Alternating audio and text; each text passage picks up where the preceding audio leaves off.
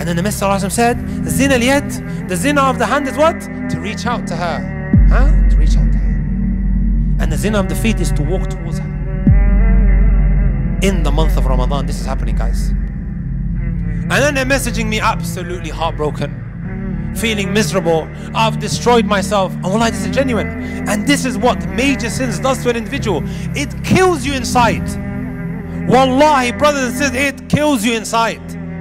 I wish I had the time to go through my Instagram and to start reading messages of brothers and sisters who are saying, please help me. I'm ashamed of myself. I am broken. I am unrecognizable. This has happened to me. What is he talking about? He committed zina.